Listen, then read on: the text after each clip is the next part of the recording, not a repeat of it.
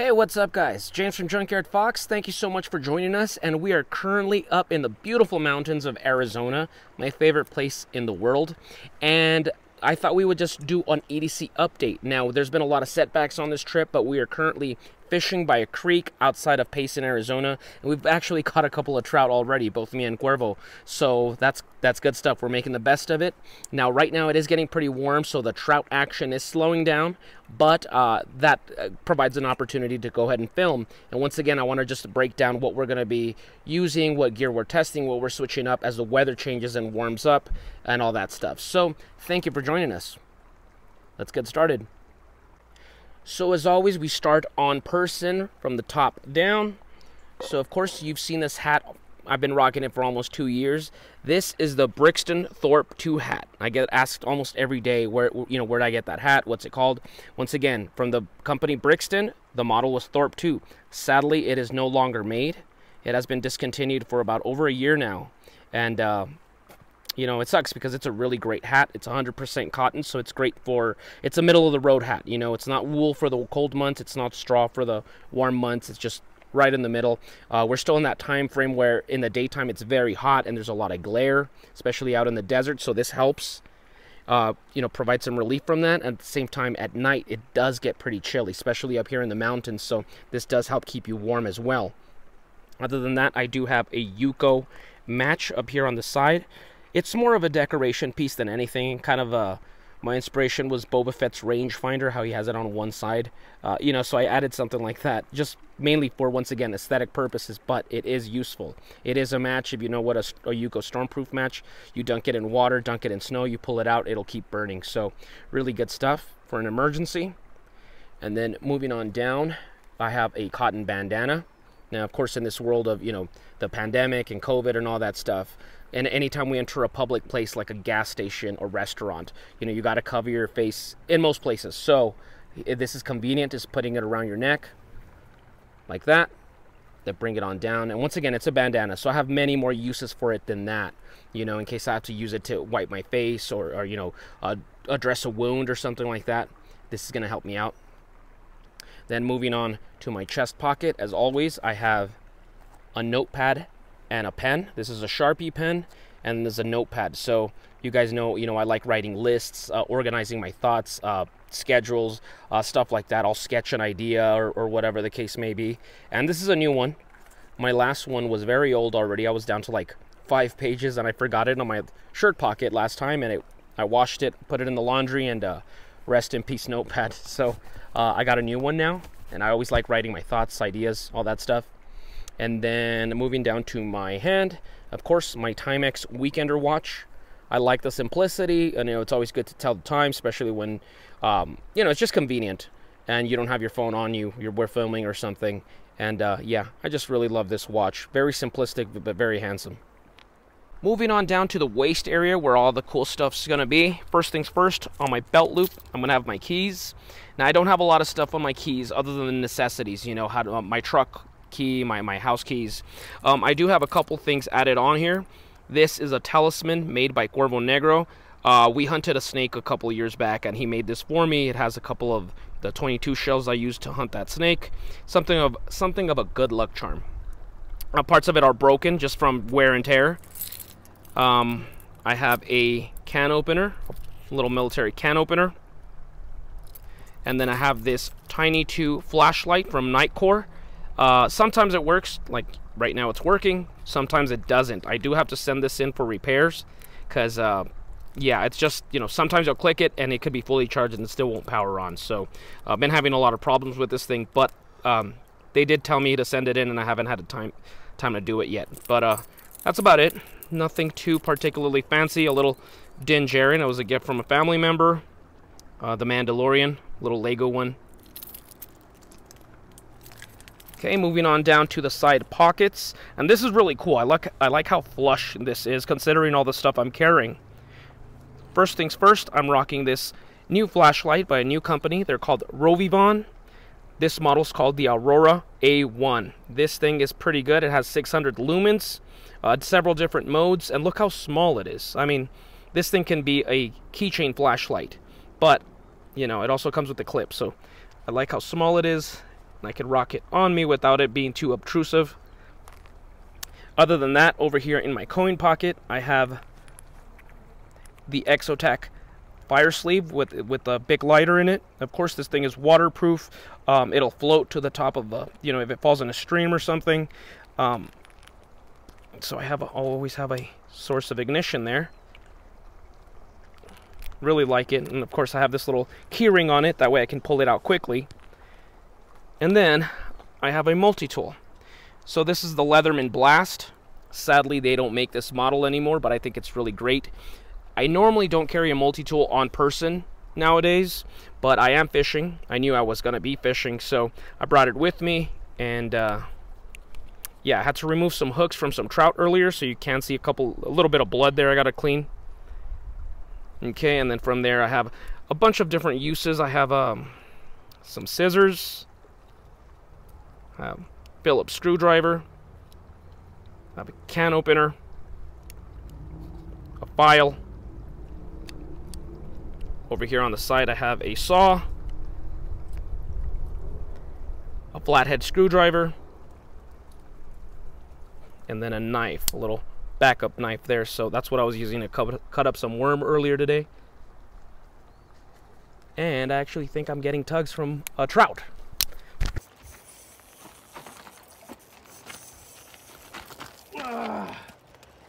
Nice.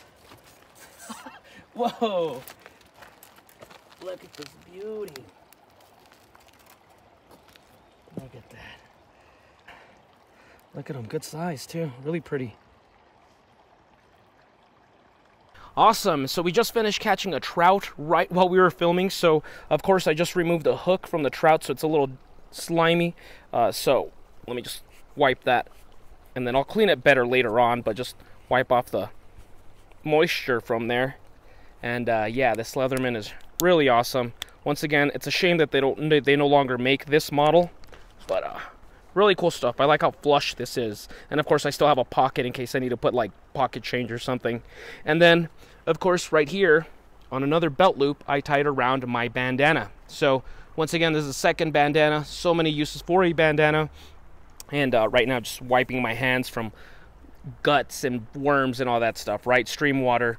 So just convenient to clean. I actually stole this look from my buddy JD Grayman, and he stole this look from Slash from Guns N' Roses. So it's a cool look, just flows in the wind, and it's just handy to have there so you don't have to, you know, reach into your pocket, unfold it, use it, and then fold it back and put it in your pocket, especially while we're fishing. So we're on the go a lot of times, so it's useful to just have it right there. So this is my segment on the side, and I'm right-handed, so it's just convenient to, you know, get what I need.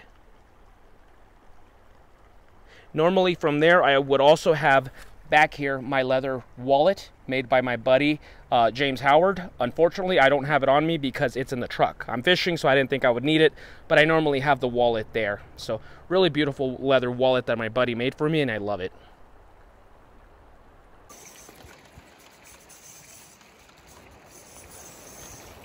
Woo! Damn.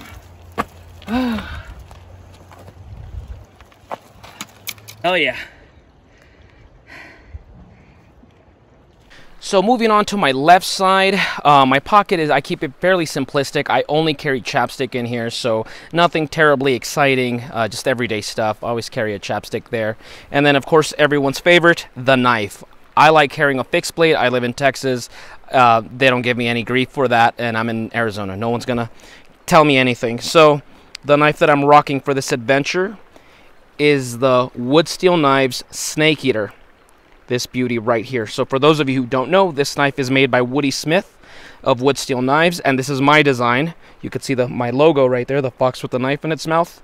It's called the Snake Eater. So you've seen me in the last couple of EDC updates. I carry my Snake Eater, but I'm carrying the green prototype. This is the finalized version, so there's a couple of changes.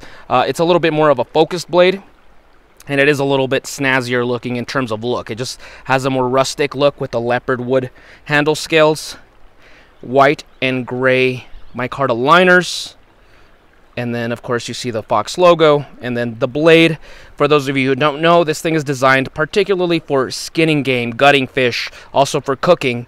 So it's going to be 3/32 inch thin with a flat grind up here, but then I have a Scandi down here for notching to make deadfall traps and stuff like that. So a multi-grind, AEBL steel, stainless, and then down here I have a crushing pommel, and you can see it says 001. So this is the first official snake eater in existence.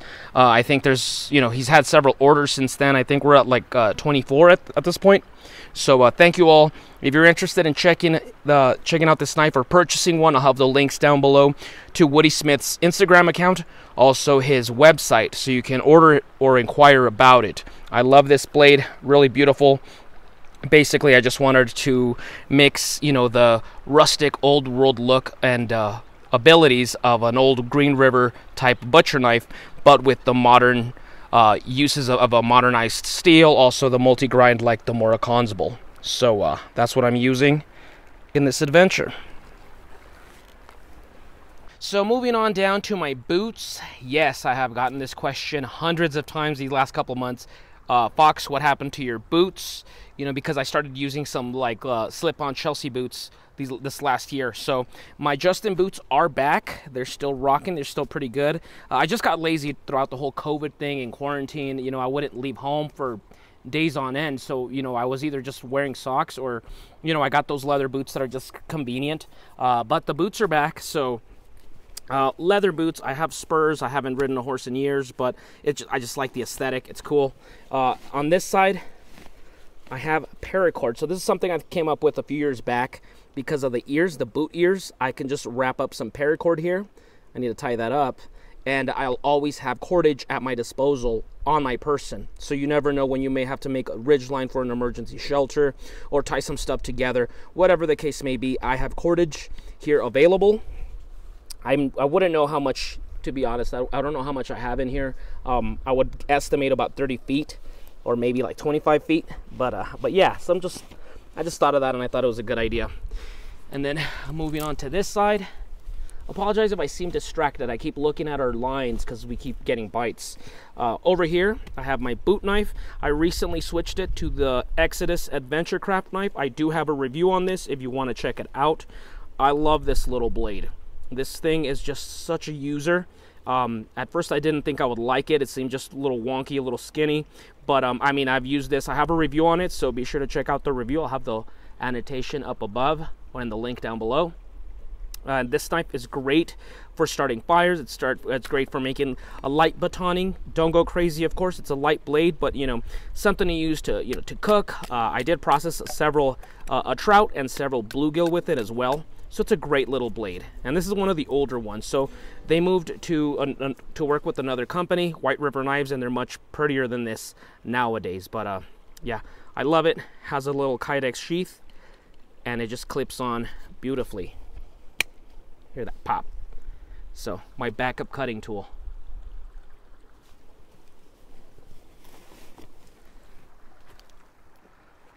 Okay, so that's about what I'm rocking on my person. I feel like I'm fairly well balanced. I have a cutting tool, I have a multi-tool, a cordage, a source to make fire, bandanas, a hat for protection from the elements. And then, of course, one thing I always forget to talk about is I always carry a canteen. Anytime I leave home, you always want water, especially when we're out here hiking and all that stuff. And the sun gets really hot. So this is my Reliance Outfitters metal canteen. So it is metal, so if I had to boil water from the creek, I'll be fine.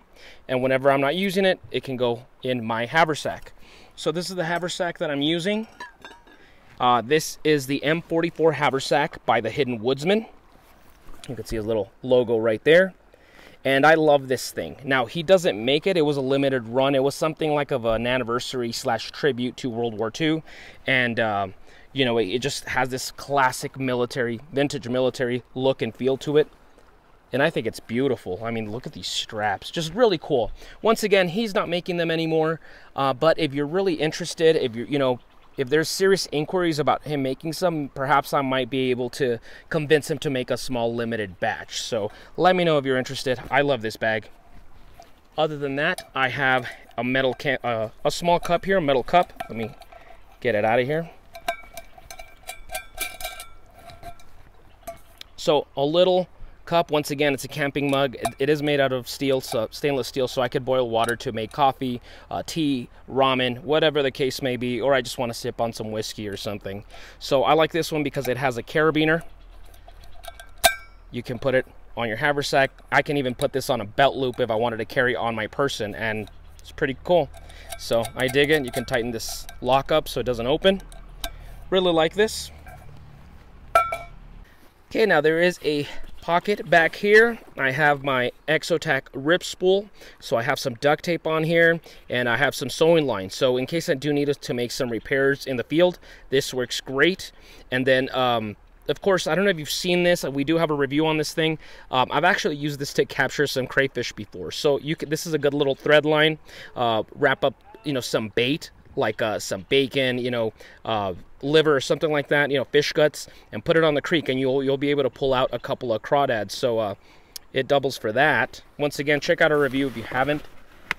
Other than that, I think I only have some AAA batteries. Yep, these are backups for my light I'll show later, my little lantern. So that one's USB rechargeable, plus you can use batteries. So good little plan B. So let's go ahead and open the bag. All right, so the contents of my bag, I always have some form of battery bank for my phone. Keep in mind, your phone is your main source of communication. It also happens to be the camera for our filming, so you always want this to have full power. This is the Nitecore Power Brick NB10000. I have a review on this. I love this thing. It works great. It lasts a long time, and it doesn't take a long time to charge back up. Other than that, a shemagh. Once again, another form of like a cotton bandana. You know, I could use it to, you know, wipe my hands or whatever, hygiene. I could also use this like as a little pillow or to wrap around my face in case, you know, I want to stay warm or something. So 100 uses for a shemagh. It's basically just a big giant cotton bandana. The charger for my battery bank. Baco folding saw.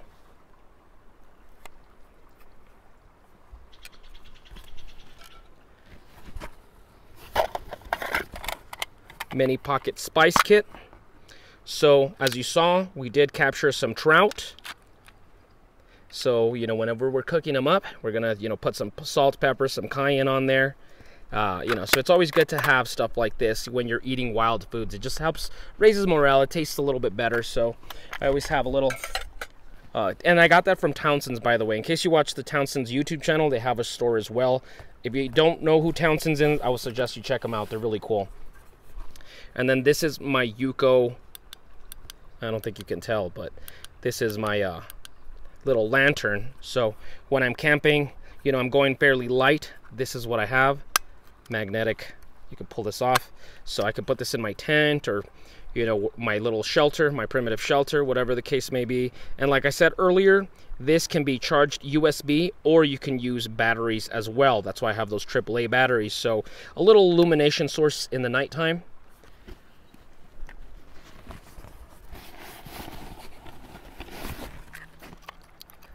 Some fat wood sticks here in case, you know, in case for whatever reason we're having trouble starting the fire. I have some fat wood.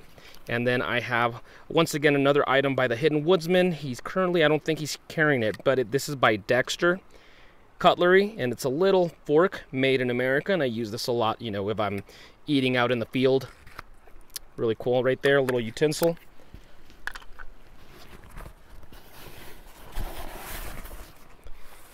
The One Tigress poncho / tarp. So in case it's raining, I can rock this, you know, help keep me dry, help keep my, you know, my haversack dry if I have it underneath me. It was also, once again, doubles as an emergency poncho. I'm sorry, an emergency tarp if I needed to. So for what, say, you know, worst case scenario, 1 in a million that, you know, I got lost and I needed to just hunker down for the night, I do have a poncho, and of course I have cordage around my boot so I can, you know, set a little shelter to protect me from the elements. I have a little, of course, ways to disinfect water. I have you know, the shemagh as to double as a little blanket. So I think in a very bare bones rough emergency, I think I'll be okay. A secondary cup that nestles my my canteen here. Okay, so the main compartment has been emptied. There is a secondary one back here, so let's show what I got here. I have another knife. This is my backup haversack knife. It may be my boot knife pretty soon for my new pair of boots. So this is a mini snake eater. You saw the one on my belt. This is my design, made by Woody Smith, and Woody Smith thought to make a secondary smaller one that's a little bit more agreeable for everyday carry, stuff like that, or, you know, once again, like an emergency backup blade, companion blade to have in your haversack or your backpack. And it's really nice. I mean, I love the way this thing came out. Once again, AEBL, multi-grind, 330 seconds. And this may be thinner, actually. But yeah, really cool stuff. Once again, I may be rocking it on my boot pretty soon, so let me know. I'm thinking of just calling it the Snake Eater boot knife. You know, that way people will know that it's a smaller version.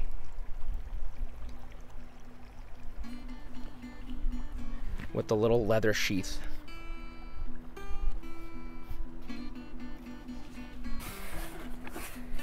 Over here I have one of those fishing hobo kits, you know, so just a little hand reel basically. I could just toss into the creek and see if I can pull out a bluegill or anything like that, a small trout. You know, the compartments in here, so I have like a split shot, I have small hooks, stuff like that. So this was a gift from my buddy Dave from England. He sent it to me and I haven't really used it, so I'm gonna be using it during this fishing trip. You never know, I might be able to pull out, you know, some game. And once again, going by with the theories, you know, say that scenario where I did get lost or whatever the case may be, I may even be able to procure some food. I did see some crawdads in this creek earlier, so yeah. And then just a couple of backups here. The Exotac Titan Light lighter, so another source of ignition. The ThruNite TH10 V2 flashlight, and this can double, you know, there's a headband that you can place, so this can become a headlamp. I forgot to bring the strap in one of my other packs, so that's no good to me now, but it is a pretty strong light. I have a review on it. I love this thing. And lastly, a ferro rod. And this ferro rod was made by Ernie from Paleo Hiker MD YouTube channel. So be sure to check him out. He's a really cool guy. I've known him for several years, love to watch his videos. And once again, a ferro rod for those times where a lighter fails you, I can strike a fire. So, okay folks, so that's about the end for my springtime EDC update. As you can tell, as the weather warms, I'm leaving behind my wool gloves, hand warmers, stuff like that.